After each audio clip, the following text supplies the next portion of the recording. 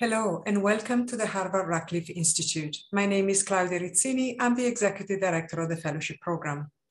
The Institute is one of the world's leading centers for interdisciplinary exploration. We bring students, scholars, artists, and practitioners together to pursue curiosity-driven research, expand human understanding, and grapple with questions that demand insights from across disciplines. You can be a part of this vibrant community by attending public programs such as this one, visiting virtual exhibitions, or pursuing the special collections held at the Schlesinger Library. To learn more, you can visit radcliffe.harvard.edu and sign up to receive more information on news and events. We'll begin the program with a presentation by Chidi Ugwu. After the presentation, the speaker will respond to questions from the audience. Please use the Q&A feature on Zoom to submit your questions at any time throughout the program. We ask that you keep your questions brief to allow us to address as many as possible in the time that we have together. It is my pleasure to introduce Harvard Radcliffe Institute Fellow Chidi Ugwu. Professor Ugwu teaches anthropology and qualitative methods at the University of Nigeria, Nsukka, and is a guest lecturer in the University of Melbourne School of Population and Global Health. His research revolves around the unevenness of knowledge and power in the fields of public health, politics, and religion. In particular, he confronts and examines decolonial perspectives on a local level in West Africa through guided and situated ethnography. Professor Ugwu has been published in American Anthropologist, Ethnography, the Journal of Asian and African Studies, The Lancet, the Qualitative Reports, and World Archaeology. His work blends deep knowledge of the topography, ecology, land use, and social structure of the Nsukka area in southern Nigeria, with a forensic sensitivity to the social and economic impact of national and international policy in health. He combines this with a strong engagement of international debates within his discipline and a talent for interdisciplinary thinking and discourse. At Radcliffe, Professor Ugwu is working on an ethnographic study that examines how practitioners of complementary and alternative forms of care navigate the challenges of patronage in the post-contact era. The goal of this project is to create an original way of observing changes happening to local systems, which remain important despite challenges imposed by the current global order originated by European imperialism. Professor Ugwu will examine the subtle ways in which these local systems exert agency by adapting to persist authentically amid Eurocentric modernity. Professor Ugwu has a background in cultural anthropology and earned his PhD in social anthropology in the University of Nigeria, Nsukka. His work has been supported through grants from the British Council, the American Council of Learned Sciences, Societies, the Wenner Grant Foundation, the International Development Research Center, and the government of Nigeria. In 2008, a consortium comprising the African-German Network of Excellence in Science, the Alexander von Humboldt Foundation, and the German Federal Ministry of Education and Research named him among 7 most promising early career scholars in Africa. In 2020, the World Academy of Sciences selected him for a research cooperation visit to Universität Hamburg, which he will take up in 2022. And now it is my pleasure to give the virtual floor to Chidi Ugwu. Thank you very much for the excellent introduction. Yeah, it's my pleasure to be here, and I'll quickly go on to share my screen. And okay, so thank you, ladies and gentlemen, for your audience, and we'll quickly going to take up the topic of our discussion for the day, Postcolonial Ethnography of Subaltern Agency. And we quickly tell you, with this picture, you have your story, my story set before you. This is the site, the Nsukka campus of the University of Nigeria. And so part of my land, my father's land, if you like, my ancestral land was taken to build this university. And my father actually even participated in the labor that set up the university. My village is somewhere, where that arrow is pointing. So it will make sense to say I grew up in this site that was instituted by the colonial experience. This university is, you'll be right to describe it as a local presence of the external world, in my own local community. So it usually makes sense for me to talk about my experience growing up, the epistemic duality. Perhaps I have to move this. The epistemic duality, what I choose to call epistemic duality of my growing up. So I was torn between these two worlds where I have to be part of the local life, primordial life, masking and all sorts of traditions that we participate in here. And then at some point I'll have to go out to the university to mix up, attend catechism classes, attend churches, play soccer, make friends with children of professors and workers in the university. So yeah, I was traversing these two worlds, and the experiences I've had, to be right to say that I was shaped in these two publics. And then it always makes sense for me to talk about my experiences growing up in the light of the concepts of these two publics that Professor Peter Eke promoted in 1975 when he wrote about the primordial, the post-colonial environments as constituted in two publics. So the primordial, which remains the local, the traditional ways that people have had, and then the civic public is those spaces and institutions that became that came, in the context of contact, the school system, police, civic, all sorts of institutions, government, and the modern state, and so they exist side by side with the rural, primordial, traditional structures that people have had, So my formation has happened within this space where you have these two systems coming together. So this is the university, and then Breston, my village, on the other end. Okay. So I quickly define the key terms that feature in the topic. Subalternity, when you say subaltern, you are really referring to disempowered groups that have been disempowered, especially by the structures of Eurocentric modernity. The experience of colonialism disempowered a number of groups who had existed, autonomously on their own before encountering the European contact. So to be a subaltern is to be part of the social categories that have been, in one way or another, whose powers have been whittled, or you have been disempowered in some way. You are struggling against a more dominant imperial force. So agency is another term that features in the topic, which simply would mean the opposite of passivity. To have agency is to have the capacity, the awareness, the consciousness to mobilize the moral, natural, social, legal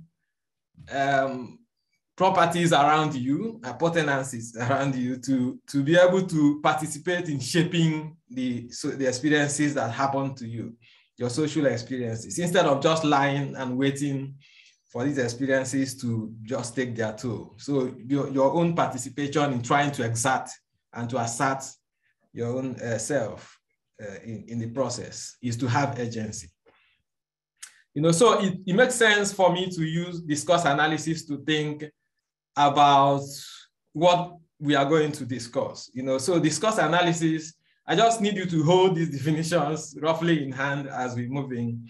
Discourse analysis is usually, I find it interesting to use it to think about how groups struggle against each other in a situation where power is being exerted, but not very frontally. So these different groups meet in the space, the primordial and the civic, and what happens, the communicative processes with which one group wants to dominate, to exert itself on the other, also triggers some reverse communicative, process that another group wants to use. So that very subtle power, control and power that people exert through communication, through education, through the media, and how the exchanges that go on, is what discourse analysts usually focus on. And that's will be useful as we move on, you will see. Yeah, so to cut to the chase, general sense of colonial and decolonial discursive traditions that we read about usually focus on how coloniality violates and marginalizes non-Western, formerly colonized societies. That has been the general focus of much of the colonial and decolonial writings.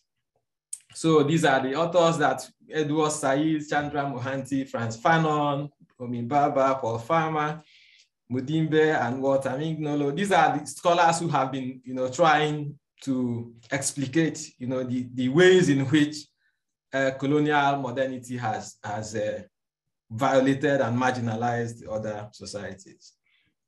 So then some other scholars have tried to also point out point to the fact that subalterns have their own agency. That is, these groups that are constructed as disempowered, they have their own agency. They also exert themselves, they assert themselves in some way. And then they say we must pay attention to how this is being done. So among this group, at Klein here in Harvard, Gene Komarov, and the other scholars, Zota and Basu, Byron Good, a whole lot of them. Okay, so, and some have also focused on how subalterns resist, the ways in which they resist the dominance, from the imperial forces. And among these, you have Subramanian, Emily Martin, Margaret Locke, and Paul Willis, and a whole lot of them. Arthur Kleinman again features here. Okay, so some scholars have also tried to raise the perspective that there are alternatives to Eurocentric modernity. That Eurocentric development paradigm is not the only paradigm that exists, that we have to think about alternatives to modernity. It's not only the modern states that we know, it's not only the modern medical tradition, that we have to look around to find that there are alternatives to ordering our lives, instead of just focusing on what the Eurocentric modernity has offered, as if it's the only paradigm that we have as the alternative. So, and they say we must look around, we must look back, people like Savelo and Vandana Shiva, John Komarov, Gene Komarov again, and, several of them. So here is where I jump in. And so basically, if you read these writings, you find that there are two major viewpoints that feature.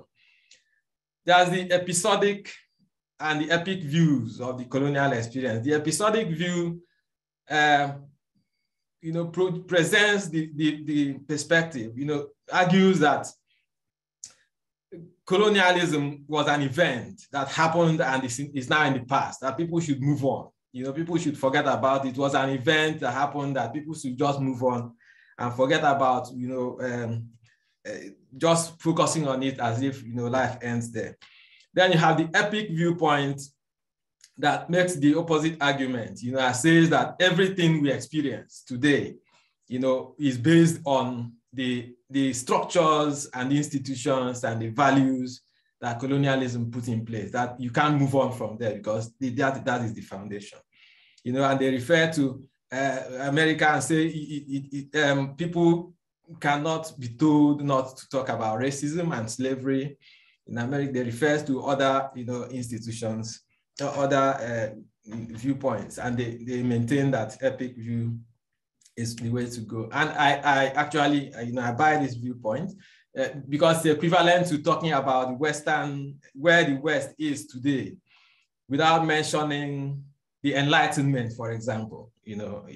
So things have their foundations, and we can't run away from that. I believe that we should focus on that and talk about them. Yeah, maybe I have to move this again. So, but I extend from this, right? This is where I want to offer my own contribution. I'm extending from the colonial and decolonial discursive tradition because I find, not begrudging the arguments they make, but I find that at some point they tend to oversimplify and overgeneralize a romanticized pre-colonial past, presenting the pre-colonial past as some sort of paradise that we have been deprived of and that we should strive to return to. I'm not saying there was no paradise, but most times these things are romanticized so much that, you find, if you read the history closely, you find that this thing is not, usually at some point, it's not realistic. Okay, so they also focus on the damage. They tend to focus on the damage of colonialism, and at the risk of being negative. It tends not to produce positive knowledge, about what's the way forward.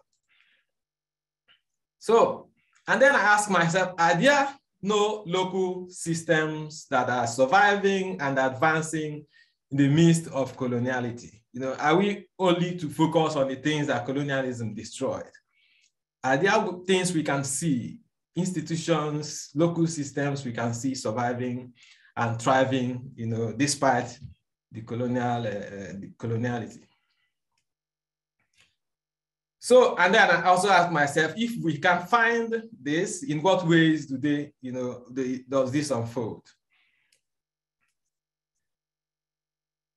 So, and when I looked around, I find something very interesting among the people who are called folk practitioners or folk healers, traditional healers, and both sacred and secular.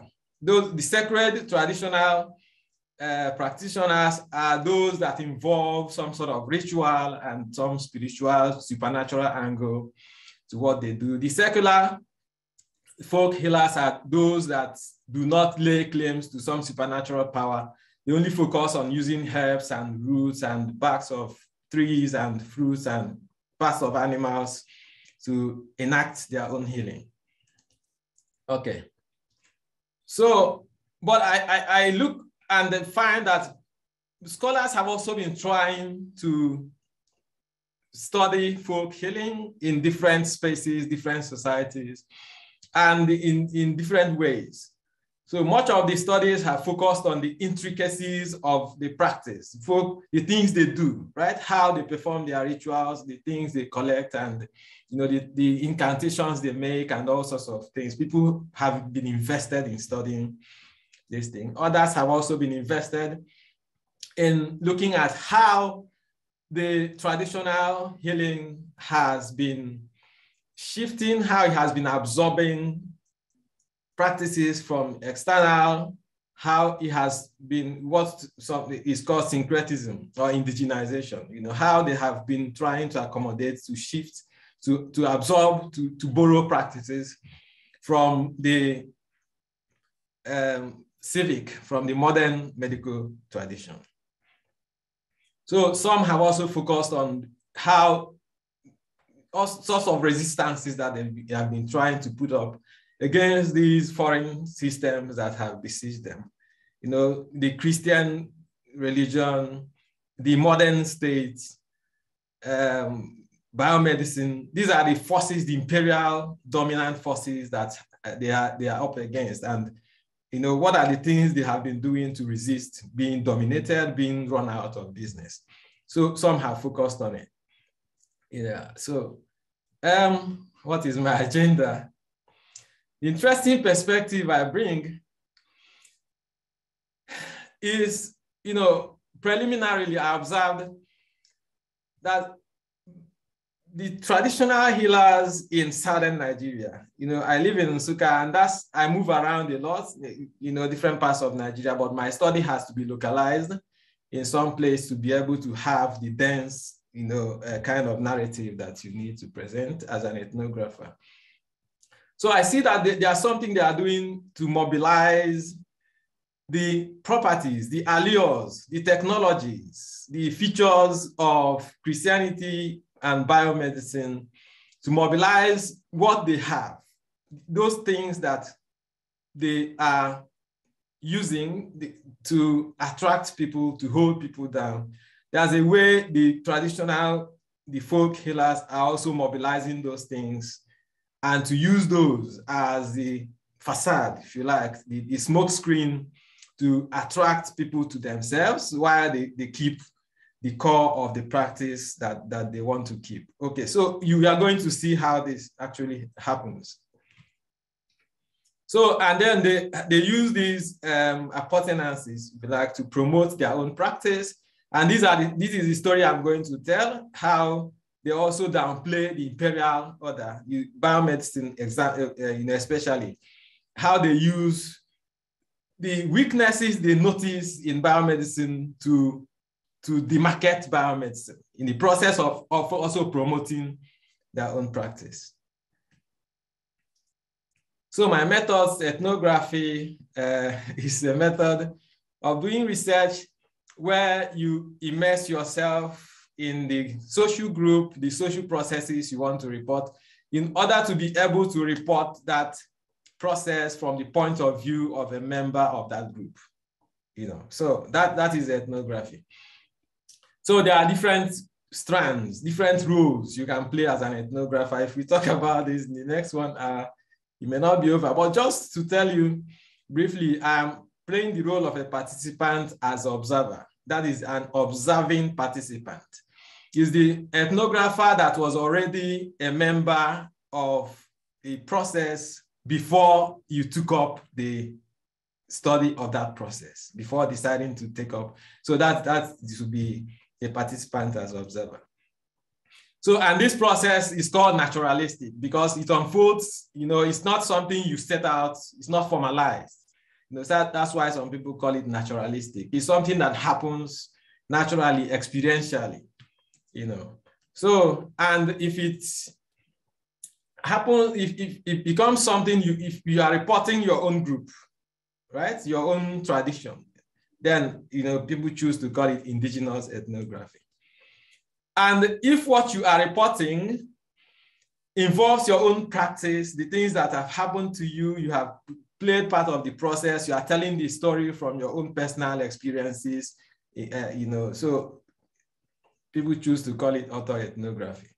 That is your autobiography. You are writing about yourself and the experiences that are shaping the things you want to report. So, but in addition, I also play, some formal ethnographic role that involves going out to ask questions, to meet with people, to form a research question, research agenda, and then move out to collect some focused information about it. In addition to being a member of any group, you have to do this because you can't get all the experience that is available in a social space. You have to talk to others to see how they experience that. So I've had to do that a number of occasions. So I write about people who look like me, who speak my language. The paper is the only site of tension. Whenever I bring out a paper or a recorder, whatever it is that has the capacity to transmit the contents of the local life to the outside, then it creates tension. People get focused, people get conscious, people get concerned, and then people begin to talk as they would talk to an outsider because they're already imagining that whatever they are saying is being transmitted to the outside world. Anyway, this is a story for another day, but yeah, so what is the clinical reality in this place? So clinical reality is what Arthur Kleinman has suggested to capture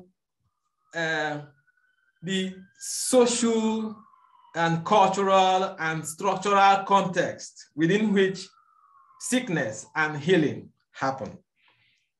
Not just the medical experience, but the cultural context, the social context, the structure, whatever it is that that you find in the context of healing and sickness and illness is what you call clinical reality.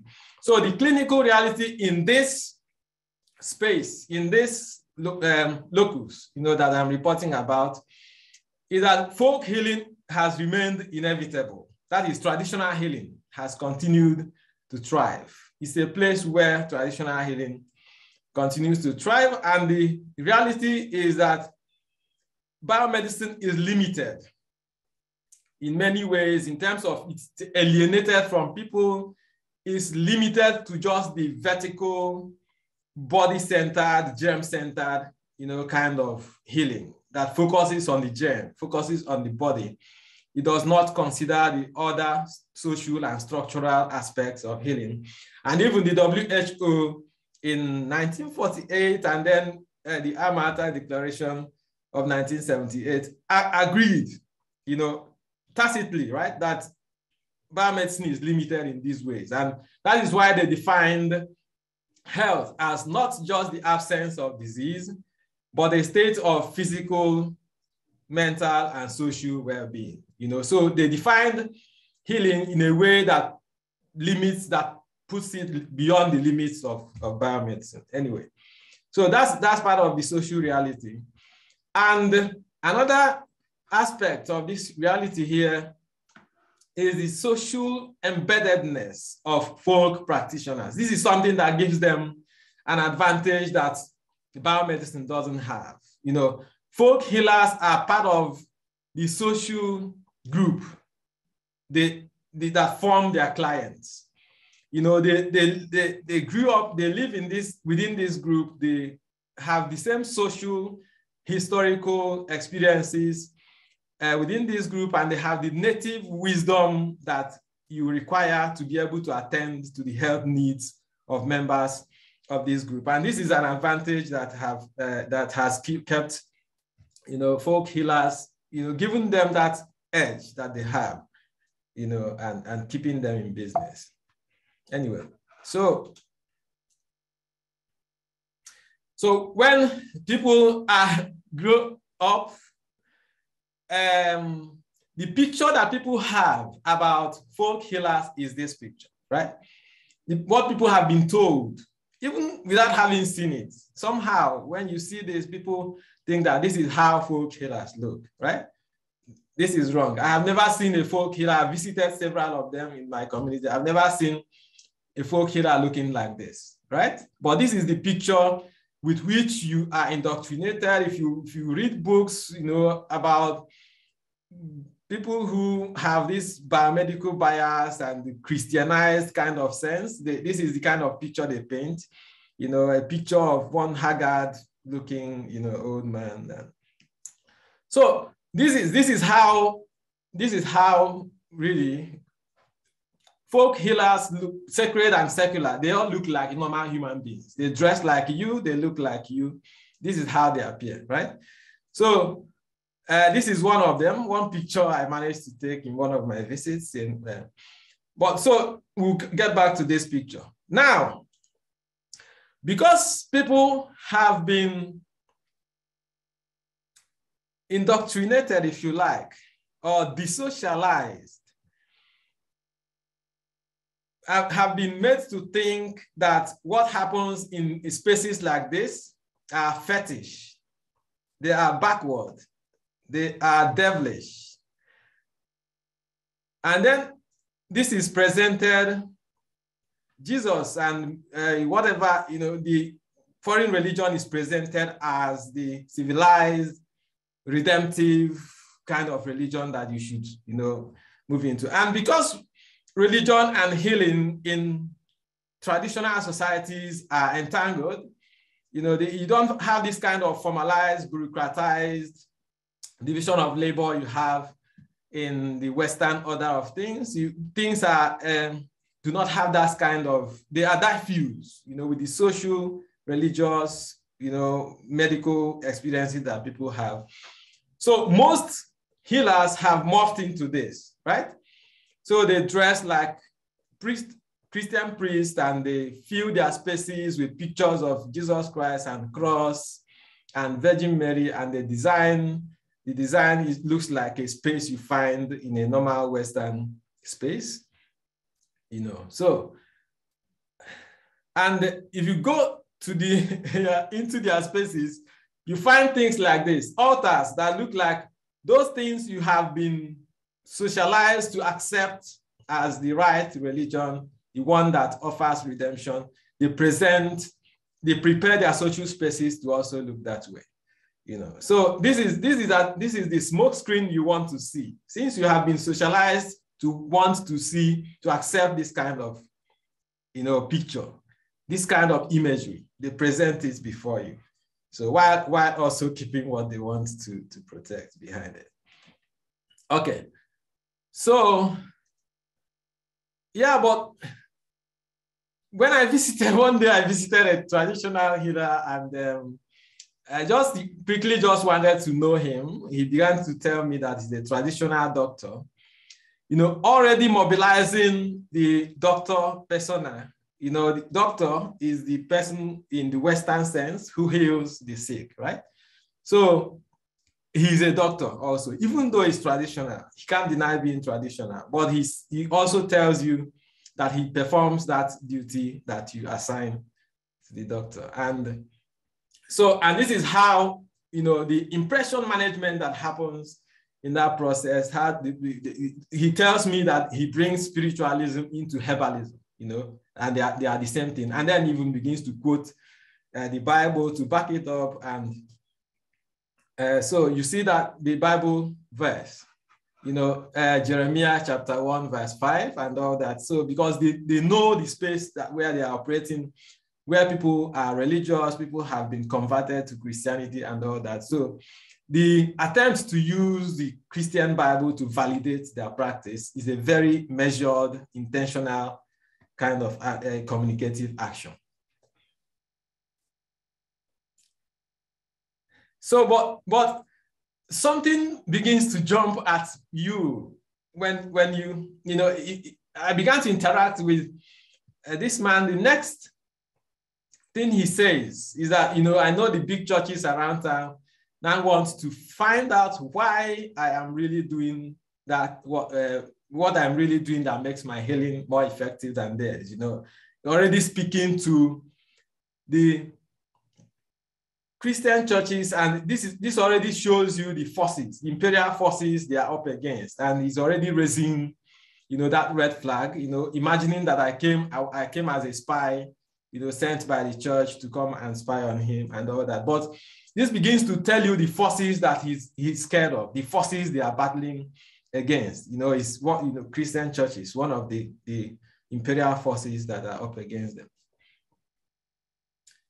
You know, so, but I tell you something.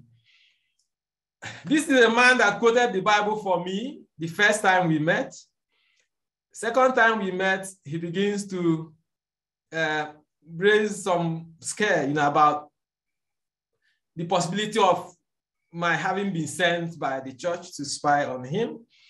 And then after I had familiarized myself and visited, you know, several times and had become almost part of the space, because what he does is to heal the mentally sick.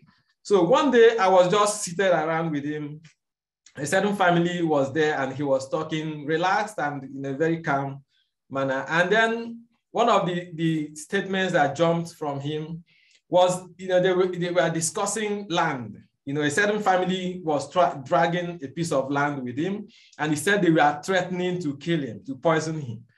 You know, so one of the statements he dropped is that those people threatening to kill me over that land will soon realize between us whose charm is more potent. You know, that's the way you talk about prayer as charm. this is a man that quotes the Bible, he sings praises, but there's a way you talk about charm among the Igbo that begins to refer to prayer. People say that prayer is the charm, is my charm. But in this context, he wasn't pretending that he was talking about prayer. He was talking about actual charm, right? So, but he could only say this because he already was feeling confident in my presence and didn't care so much what I would go to report to the outside world about his practice. And this becomes interesting.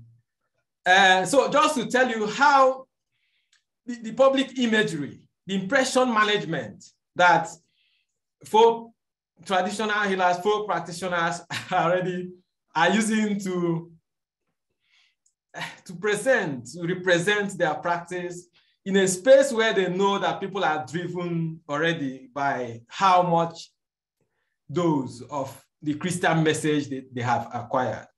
So, and this is shaping the practice and the public imagery that these people present. Just listen to this very short, just watch this very short video. I'm not stealing.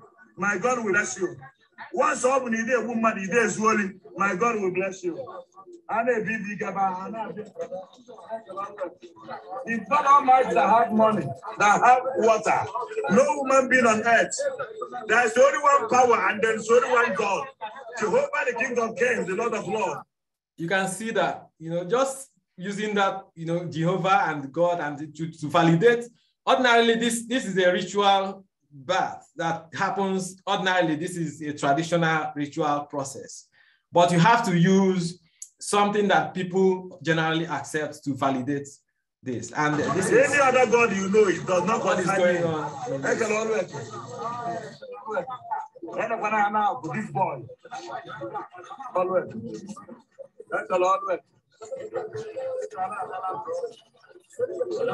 So this is a man that performs some ritual for people who want to make money, right? So we will talk about whether this fits into traditional healing or not. This is a long story, but it's not. You can't remove this from the whole gamut of traditional folk healing because these things are lumped. People who do this also do all sorts of healing, and they even see social well-being, which you can bring, which money can attract as part of health. It's a part of what people need to feel well. Okay, I'm not stealing. My God will bless you. Always. That's always. So he's just spreading money.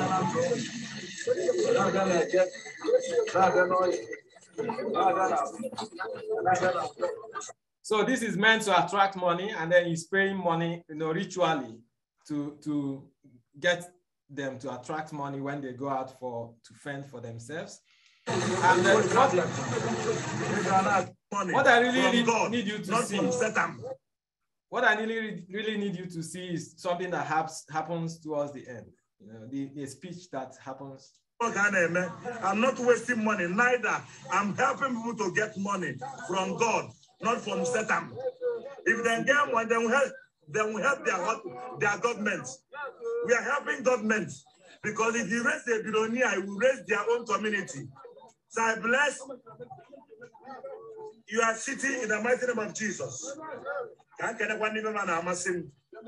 the prophets that I respect so much in the world, Apostle Justin Suleiman, Prophet Jeremiah, all my brothers in the Christendom, I greet you. I greet all of you. It shall be well with all of you. In the name of Jesus Christ of Nazareth. Okay, so that short video you watched is a certain man called Prophet, Onyeze Jesus, So he does these things, and then what you see unfolding is an attempt to clothe this practice, to wrap it with a cloak of Christianity, because you see how he uses Christianity, and you see, I just managed to transcribe this to quickly show you, some of the things that will interest So it's God Almighty that owns money, right? I just managed to transcribe it in for a better understanding. So you see how God is roped into the whole practice. It's God that owns money. It is God that owns water. And in the same breath, he's calling Agbala, right? At some point he says that if you give to Agbala is the river goddess in his community that he traditionally relies on to perform ritual. But he has to clothe that ritual in, with the cloak of God and the Christianity first, and then manages to steal in the Agbala, just to still show you that he's keeping the tradition, the deity, if you like, that gives potency to what he does is still somewhere lying beneath. But the picture, the clothing you have seen covering it is the God Almighty, that he wants to present. And then he goes on to even the critique, to tell you where the critique is coming from. He faces the public, faces the camera, and begins to address people that are speaking against me, right? And this speaks to the critical public, the public who are talking about what he does and then saying it is the devil's work and that God does not support money ritual. So he begins to address them, and while he continues to make efforts to clothe this thing, with the cloak of Christianity and the Christian God. Okay, so, and he says it is from God, not from Satan, right? So this effort is measured. If you pay attention, you see that very sustained effort to decouple from whatever sense of devil or evil that people may have about what he is doing, and to clothe it with God and Christianity, and So, and you see how government, the rationalization that ropes government into the whole process. How if you help people to get money, you're helping government, right? If you raise a billionaire, he will raise their own community. He talks about the economic relevance of what he does, the relevance, political relevance of what he does, even the security relevance of what he does. All this is measured strategy that's happening in a very complex communicative process that you need to speak to all the possible publics that will be interested in this matter. You are trying to address everyone and to address everyone's concern, including the politicians, the Christians, the whoever. It's a very complex thing happening here, but you think it's very simple if you don't pay close attention. And then at the end, he begins to hail the prophets. And he begins to greet. What happens is you only have to know the Nigerian environment to understand the complexity of this short video. The prophets he mentions, the people he greets in the end, are people Nigerians call men of God that are very popular. And he's very intentional in terms of how he selects those prophets that he mentioned. One was a prophet, one is a priest, if you like, a pastor, who hails from the place that is called Niger Delta, South Nigeria. And then the second person he selects is someone who hails from Western Nigeria. The next he selects is the most popular priest in Eastern Nigeria. Trying to bundle this public and to address all sections, not just geographic, not just in terms of religion and the persuasion, political persuasion, but even in terms of geography. So people who are in Eastern Nigeria like a certain reverend father, and then he picks that. And people from Southern Nigeria, from Eastern Nigeria, they are very influential men of God in these places, and then he intentionally picks one from each zone of Southern Nigeria where you have majority Christian, as against the North where you have a lot of Muslims, and so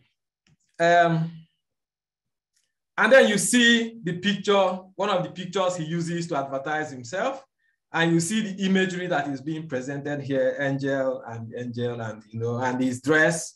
You can see the dress like a normal priest, Christian priest. So this is appealing to that sensibility you have, that you have been prepared by being part of a post-colonial process that produces people who think in a certain way, who see the supernatural in a certain way. So this thing is being packaged to appeal to you as this is a smoke screen that gets you close, so that you come and be part of that practice you are running away from. Okay. So let's quickly get over to the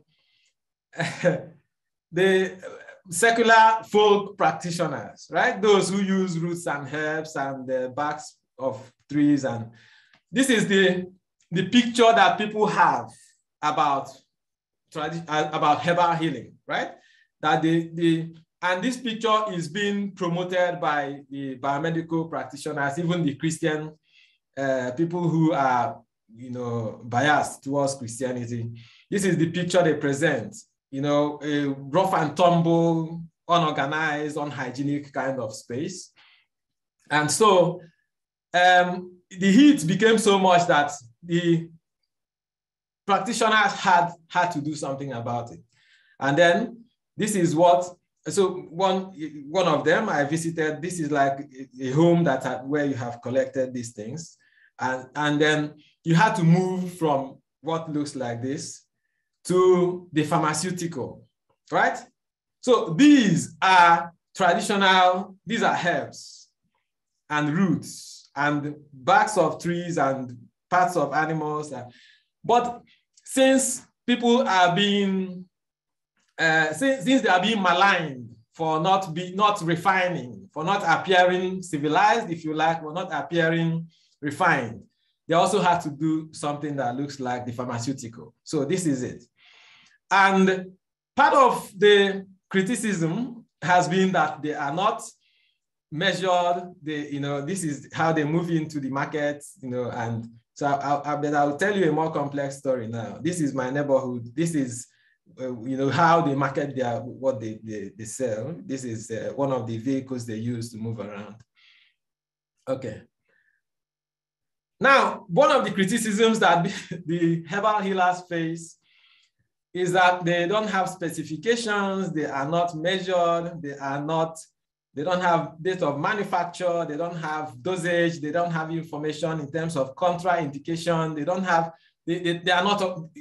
have information, right? So they have provided the information. This is a typical, herb packaged in certain, herbs and roots packaged in certain way. So, and you still have the doctor persona that you need to see, so this is not a doctor trained in the kind of medical tradition, but a herbal healer who claims the doctor persona because he also heals. And he thinks he has been trained, he has also gone through training and should be referred to as a doctor. Anyway, but so that's not the main story. So you have storage information. You said they didn't have storage information. Here you have it. You said they didn't have information in terms of contraindication. Here you have it. You said they didn't have all these details, batch number, date of manufacture. There you have it. Date of expiry. You have all that. Government registration even. They have managed to be getting all that. So it gets even more interesting, ladies and gentlemen. Here you find the dosage. Here you find active ingredients, all the details you need. And then it gets more interesting where they demonstrate that they are more embedded. They respond more to the sensibilities of the people you find in this space than the medical tradition does. Here you have Bible verses that you need to read as part of the healing process, part of the process of taking this. And then because this place is where I took this picture, I bought this, to do use for this research, is dominant Catholics, right, are dominant in the population of these people. And this picture of the Mary, whom Christians believe gave Immaculate Conception, had Immaculate Conception and gave birth to Jesus the Christ. So Catholics revere her a lot. So it makes sense to use her picture as part of the strategies to attract, clientele for this particular herb. And then there's something. Chidi, I'm very sorry to interrupt you. This is such a fascinating topic. We wanted to leave the time for a couple of questions. So if you can get to your closing remarks, I think that you've made a lot of points clear. Okay. Thank you. Okay, so quickly, just to end, just to show this is, the communicative process that happened. I won't have time to say, but I think I have made the points that needed to be made here. And okay, so just to say one last thing about how they push back against the biomedical practitioners, which I didn't manage to get the time to say. But anyway, closing, I already made these points. I believe this is just to conclude then the points I have made and to tell you that what makes ethnography what it is it becomes the micro history for the future, because it tells all the stories that the future will need to read and really see what happens. Now I'll throw it back to Claudia for. Thank you, Chidi. This was absolutely fascinating talk, really incredibly interesting. So let me get to the first question for you. In your concept of participant as observer, your work is powerful partly because you are reporting about a community you were part of prior to your research. How long is it enough to embed for embedding rather than parachute studies?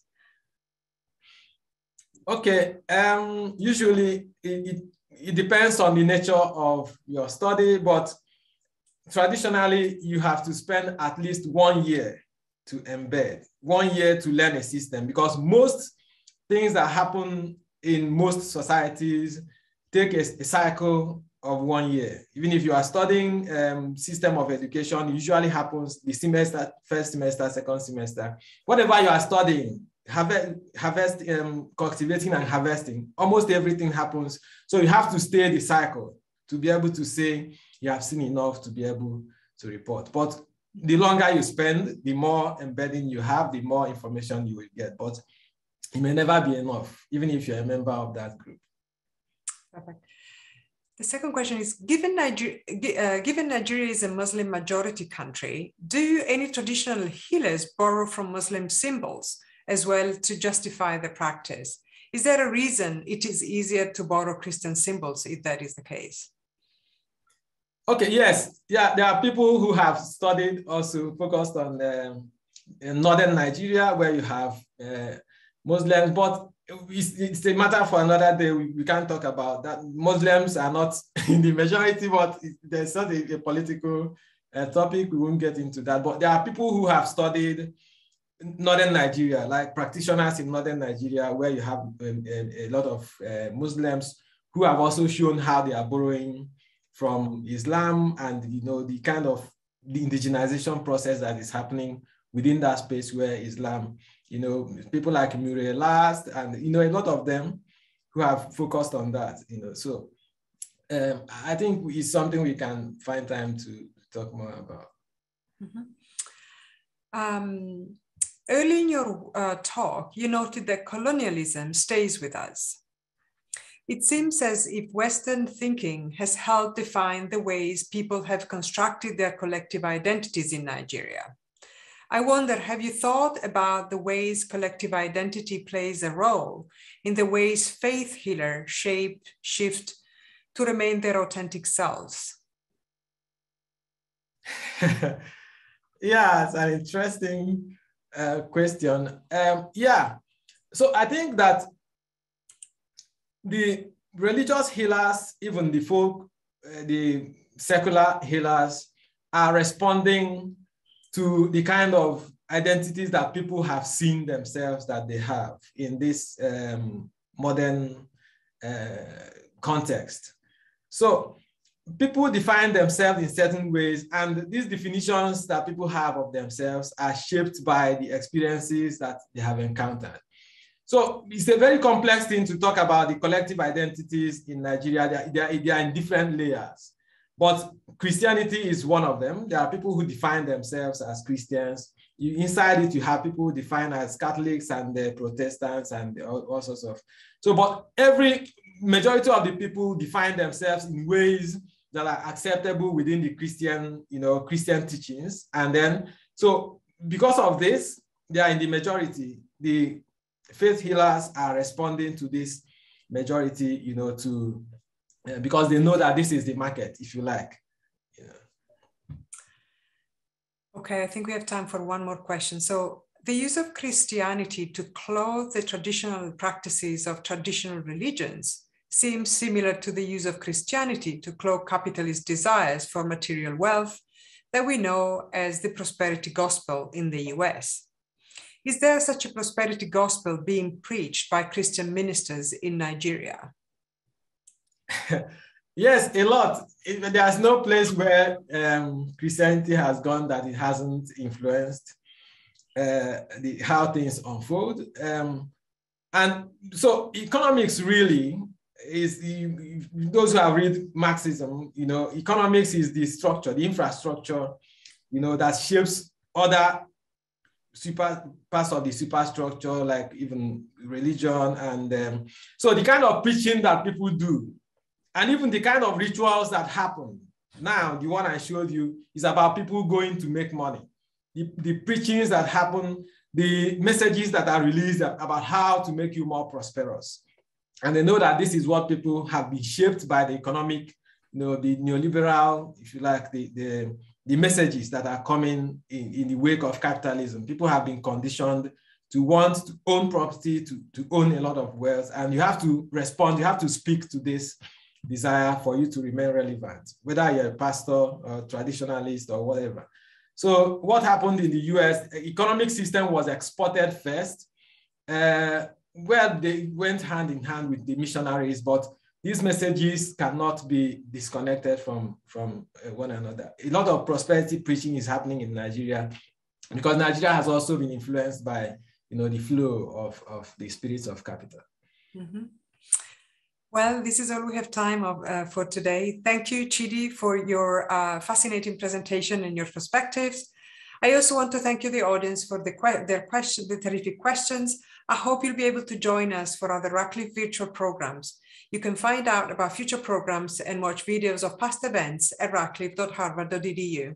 Thank you again for joining us today and have a great rest of the day. Bye-bye.